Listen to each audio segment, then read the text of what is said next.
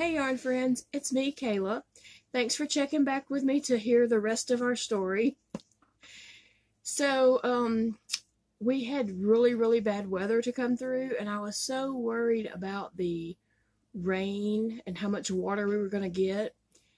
And at the time, I wasn't worried about water being in my house.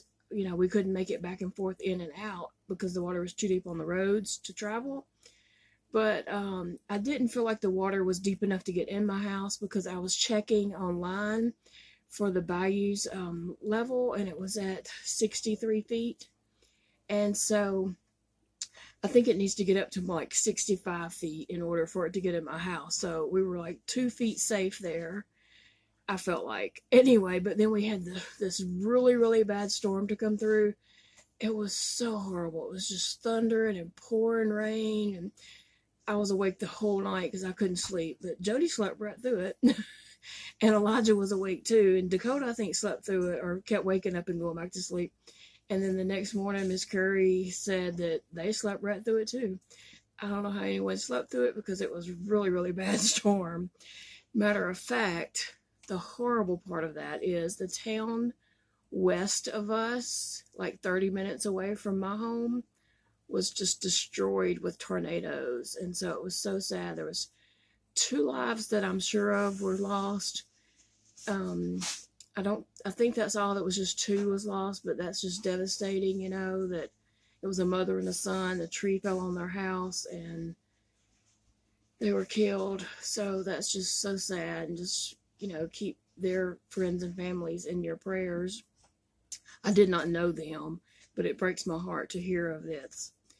But it tore up just everything in the town, like everything along the interstate, all the stores, the restaurants, the college, just everything was just like ripped to shreds, and it's just horrible. I think that 6 or 7 tornadoes touched down, and I don't really know tornado techie information, but it was an EF7 maybe. It was some letters and a 7. I'm not sure what that really means, but it was some that were like just 2s or 3s, maybe a 5, and then they said one was a 7. So I think that means something because they pointed that out. But anyway, it was just really devastating, and my heart goes out to the whole town and community over there. But then since we got all that rain, surprisingly, our water level started dropping. And I was just like, what? That didn't make any sense to me, but I was thankful. But I heard that down south of us, they opened some floodgates. And so the water, because they knew all that other water was coming, you know, just going to flood us out, everybody out. And so they opened floodgates, and water just started dropping so fast. It was unbelievably how fast water dropped. And so, excuse me. And so we got word that the water had dropped, and it was significantly lower on the roads.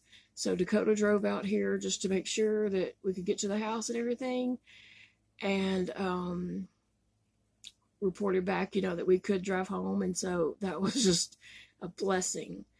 And so then we drove out here, and we started moving our stuff instantly, you know, because we wanted to go home.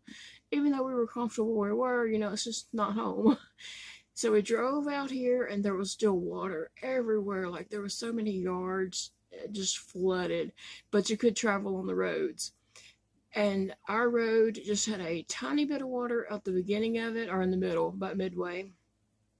But then at my driveway, the road was still closed, and it was still flooded past my driveway. So, you know, there was still lots and tons of water. But over you know, the next couple of days, it has went down a lot.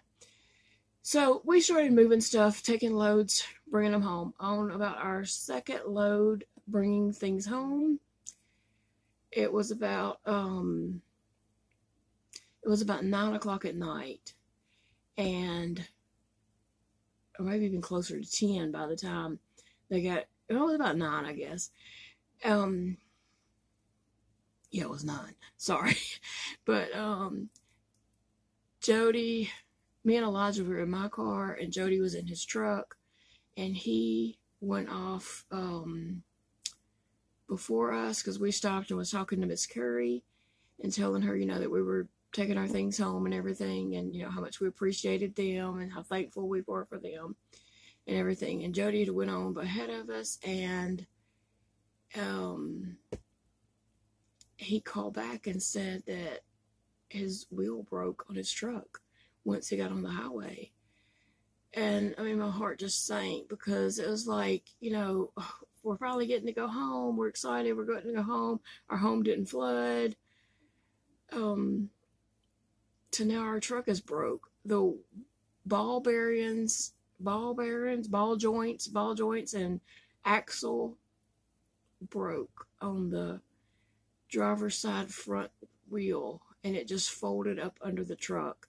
And amazingly, that truck just skid a long way. You can see on the road how it scraped the road for a long ways, and then the truck just ended up parked perfectly on the side of the road. I'm so thankful that Jody, did not end up in the ditch that was full of water or hit a big tree that was there at the side of the ditch. And just, it's amazing that he just ended up parked perfectly. I was like, how did you do that? He said, I don't know. But so there our truck was full of furniture and stuff that we were bringing back home, and the wheel was folded up under it.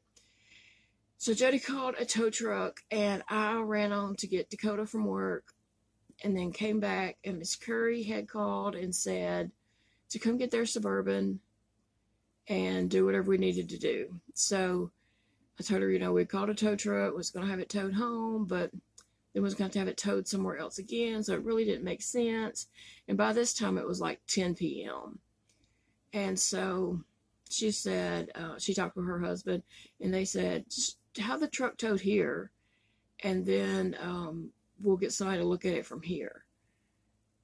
And so they had said that their neighbor across the road had a car dolly. We could put it on to take it wherever else it needed to go, later. So that's what we did. We had a tow truck to come and take it to Miss Curry's. And then we, came on home. We didn't get home till like 2 a.m. And, we were pretty bummed out because we need our truck. We have too many people needing to be in too many different places for one vehicle. That's just not going to work. Oh, but Miss Curry and them, they are just like fantastic. I just can't thank them enough. I owe them so much. They said, take the Suburban, use it. We don't need it. Mr. Curry just recently had hip surgery, and they do have another Suburban or a Yukon, and then she has a car, and then her brother that lives with them has a car too. So she said, just take it and use it. And so we were just like blown away, but yet so grateful, So we just tried to get through the weekend. Jody and Dakota worked, and me and Elijah started trying to put our house back together because before we had left, we stacked furniture, just piled, like in my yarn room here. I piled a bunch of my yarn and boxes and stuff up on top of the piano. So if it did flood, I wouldn't lose everything I had. So we've got to go through each room and clean it up and put it back together. And I really physically can't do that, so I have to depend on the boys to do that. So Elijah and I started that over the weekend. And then today is Monday as I'm filming this. And Elijah he worked for Miss Curry today. And Dakota was here, and we did a little bit around today. But it's going to take us a little while just to get each room put back together like it was and cleaned up and everything back where it belongs. Wish I was Cinderella and had some little mice and birds that just come through and do it, because honestly, clutter and everything out of place just stresses me. I've never been able to deal with that. I don't like clutter or, messes. So we got to get on that so I can relax and feel peaceful. But the water has gone down significantly more today.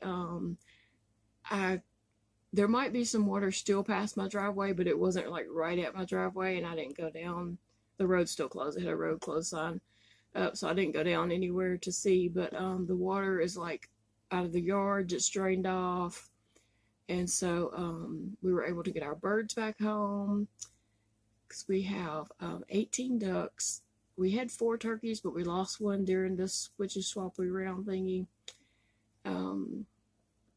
And then we have a bunch of chickens, I don't know how many, and 2 geese.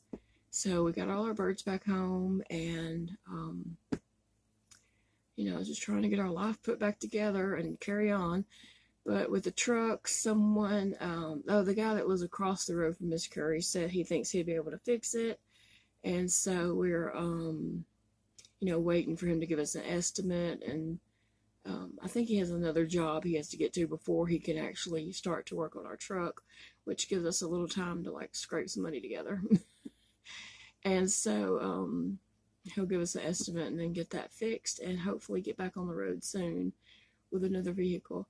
Today, like I said, Elijah worked for Miss Curry today, and they did need use of the Suburban. And so Dakota drove the Suburban, and I drove my car and took Elijah over there and dropped him and the Suburban off. And then we came home, and Elijah did goat stuff for Miss Curry. And then this afternoon, they ended up taking a goat to another town to be bred. And so on the way back, they swung by here and dropped Elijah off, and then Dakota went with them to take them back home to bring the Suburban back here. And just, we're so thankful for them. Like, that is just above and beyond and just unbelievable. We're just so thankful for them.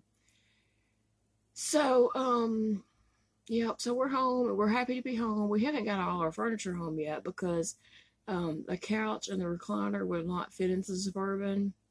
So